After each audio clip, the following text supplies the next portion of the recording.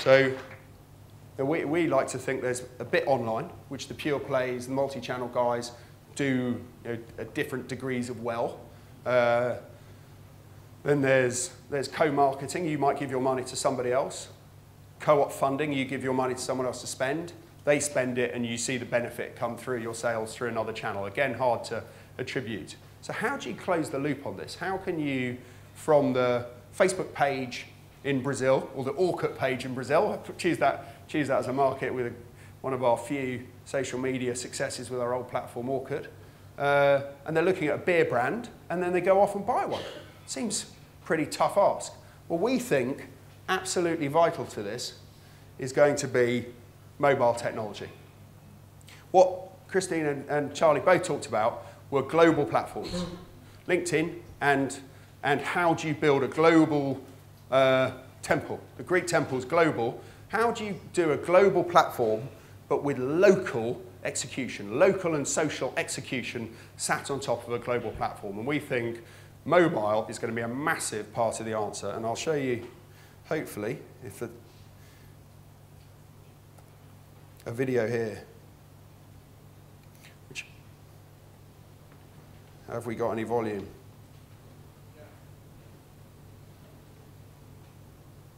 Hello everybody, welcome back to Here's an Idea, a minute and a half or so of marketing insight. I'm Hal Bryce. Today I want to share one of the coolest marketing things I've seen in quite a while. This is a case study from Tesco out of Korea. Now Tesco is that big global retailer based in England, but they actually operate all around the world. Their stores in Korea, however, were struggling because their main competitor outstored them by a large margin and they couldn't build stores fast enough to catch up. So they asked themselves the question, how can we become number one without having to build stores? And their answer was to create virtual stores. Take a look at this. What they did was that they put in these Korean subways these virtual stores that were basically flat billboards, and it looked like a grocery store. While they're waiting for their train to come in, customers walk up to the store and punch a picture of the product they want with their QR code that's on each product. That goes into their shopping cart on their phone, which then is in turn sent to Tesco. And by the time they get home from work, right behind them comes the guy from Tesco with their products. It really takes a lot of stress out of shopping, and it allows them to take time, which would be normally dead time, and actually turn it into productive time. So that's just a sample of where the world of smartphones and things like QR codes are going, taking a lot of the hassle out of shopping. So if you're a retailer, the question for you is, do you have a mobile strategy? If not, it's time to get one. That's Here's an Idea. Thanks for watching. I'm Hal Bryce. And then so that was looking at QR codes, which bizarrely in the world of smartphones seems like almost out of date now. I was thinking and talking about that, I guess a year or so ago, QR codes, visual goggles. In fact, we're launching, I think this week, maybe I'm jumping the gun slightly, in the UK, connecting our Google goggles rather than with QR codes, but with real-time image search. So effectively putting image footprints. So picture of some clothes, maybe some sports apparel in a shop window, take a photograph of it, get the discount, or get the image search directly delivered to your phone. So keep an eye out for that at some point, coming to London sometime soon. But take that on a stage, which is when your smartphone starts to become the actual execution device. So you're buying through the phone. And which we've now launched Google Wallet in the States. So I'll just show you a video on that. Think about the world that is currently, I'll let other people explain better than me. What the consumer is looking for today is fun shopping experience, but she also wants it simple and easy. And I think we accomplish both with Google Wallet. In the US alone, we have over 30 million customers that come through our restaurants each week. The ability to use a technology like Google Wallet to help improve the customer experience for those 30 million people that come into our restaurants is critically important. We're a fun store to shop in. We want to have fun. We want our customers to enjoy the environment. That's what I think Google Wallet can bring to American Eagle as well. I think it is game-changing from an experience point of view. If you think about a customer walking into a store, they now have information at their fingertips, value at their fingertips, things that didn't exist before. To me, Google Wallet organizes someone's personal data in a way that's much more secure, and it absolutely gives them the ability to take less things with them when they leave the house. Google Wallet will improve the shopping experience. It'll make the transaction faster and easier. It'll do it in one touch on the tap of her phone. It's amazing. It's amazing for the customer. It's going to change how people shop, how they want to pay, how they think about going to the stores. And it's going to happen fast. No one says, oh, good, I get to go check out now. Anything we can do to make that process faster and simpler and easier for the customer is going to help them and help us in the long run. Value is no longer lowest price. It's what people value individually. And this obviously allows us to talk to a consumer in a one-to-one relationship on the things that they value most. They could be walking down the street thinking about lunch, type lunch into their smartphone, and instantly receive an offer from Subway. Once they're in the restaurant, they go through the ordering process as they typically would.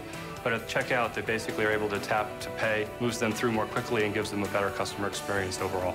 So Google Wallet really allows us to create that one-to-one relationship in a meaningful way with the consumer on things that matter most to her. The idea behind Google Wallet is that if now we've offered her a much easier way to transact with us, it will keep her in the store longer and hopefully have her shopping more. We do see incremental sales coming from our participation with Google Wallet. We think it's going to be a home run with customers and very important to the Subway business moving forward. Yes, we're going to launch something that's going to be great. It's going to be cool. It's going to be exciting. It's going to be very usable. It's going to be customer friendly. But what's the next step? You know, what's around the corner? And that's what excites me the most.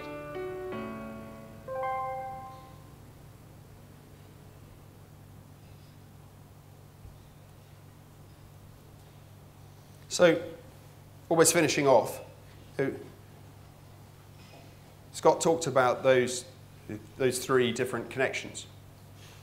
And without even knowing any script, and this hasn't been planted, here are my view of those three connections. Look how that worked. Honestly, I didn't know anything about the script.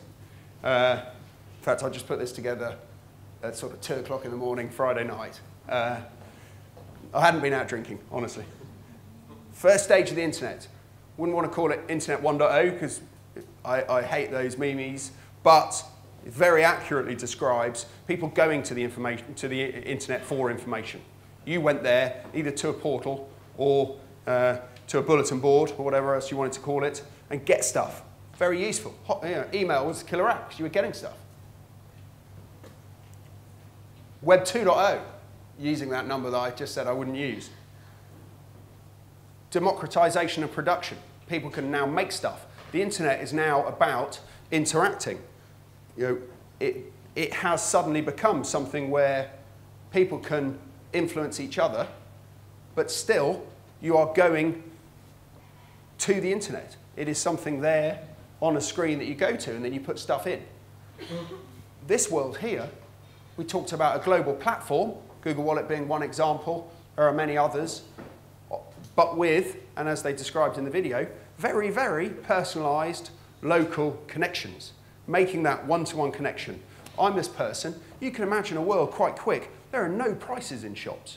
You go in, why are they going to put the price on a loaf of bread? Because if I'm on one layer of a loyalty scheme, my price of bread might be different. And everyone will have their own customized data set in the world. Why would I, as a company, want this dumb sledgehammer to sell my loaf of bread when I can now customize that to everyone? As the world has already seen to a certain degree with news. If you look at the world that was editorialized newspapers, one thing answers it. Now you've got a guarantee nobody that I know has the same news feeds, RSS, whatever you want to call it, Twitter feeds as I have. I've already customized that and made it personal. That's going to happen to every interaction with all of the retailers, but arguably all the different data sets that are out there in the world. You could say health is another interesting one. You know, one big platform, UK's abjectly failed to deliver that so far, you could argue, but those data sets that are out there, how can we not make them more personal and useful for people? But the challenge is, how do you actually do that? There's more and more, all these exabytes of data filling up these massive, massive at-scale data centers. Voice search, I don't know whether any of you have seen it. I haven't got a demo visualizer, but effectively speaking into your phone and having a search back or translating from English into French. The way that's done is by taking that single voice file, just a recording of your voice. It's not done on the phone, it's sent off to a data center. Then tens of thousands of processors vote, what does that file sound most like? That file sounds like tens of other thousands of, that kind of sounds like the word SpongeBob SquarePants. To be fair, it didn't work immediately, but it's voting. This is a tough one. Say the computers, that's how I think about computers, a little bit too friendly with them. And then that data set builds up. You've now got this idiot in Surrey on a Sunday evening making that search query. That's now part of a data set somewhere. So next time somebody knows or wants to know how to get across the bridge, we've heard this query before, we got it in our files. We can make some connection to that. The challenge is, how do you make those connections? And it's a mathematical challenge. You know, Hal Varian, our chief economist, it's the statisticians, it's the quants.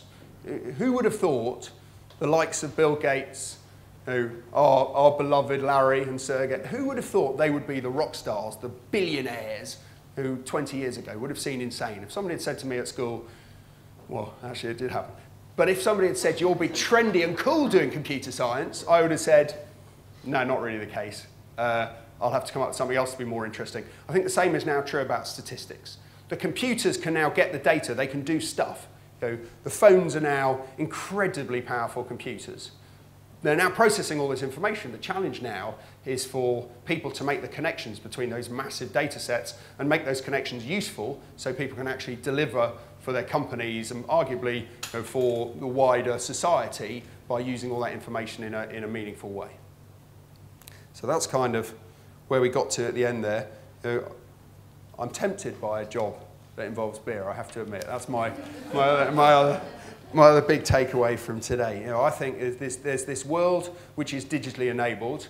How can all the people that are useful and good at cranking data help out that digitally enabled world and those companies?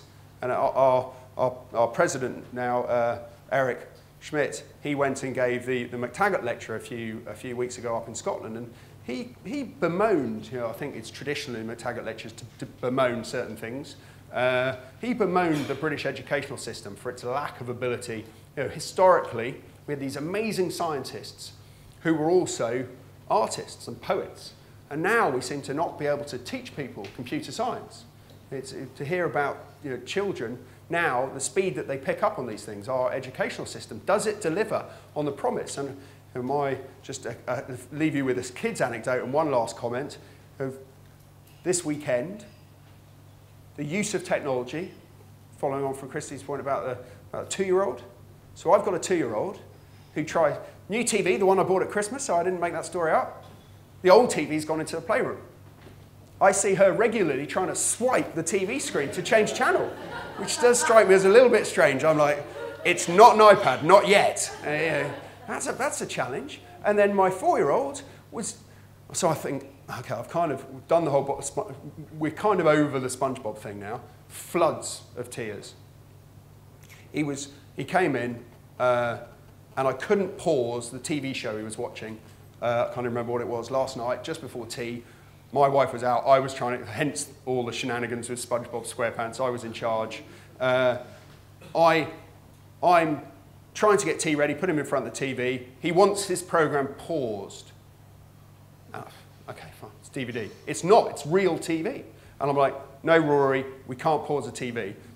Gnashing of teeth. He comes in, sits down at tea, and he goes, oh, that's on the real time. That's on the always on TV. Oh, what? It's on TV. He goes, oh yeah, that was on the always on TV. I'm like, my word. What they see as the future is everything's pausable, everything's for me, everything's the way I want it. They then go to school. Computer science lessons are trying to teach them about the stuff they knew as a 2-year-old. Showing them how Word works is not computer science. Teaching them how to code in JavaScript might be computer science. And this is what Eric finished off by saying. And the last comment, and the reason I sort of went off into that odd cul-de-sac, how do you make the data useful for people, is about polymaths. You can't have your quants and your IT people and your mathematicians sat in one corner and give them a question and say, go away there and do your thing and come back with an answer in 6 months. And by the way, I don't want to see the Excel. You need to work with them, CMOs and CIOs together, but more importantly, you need to change this culture and drive a culture where it's not the lovies and the geeks, it's the people who know about this stuff can also relate to the people that have marketing goals. Your marketing people and data quants all working together in terms to make sense of this and deliver on the promise and the opportunities that are there.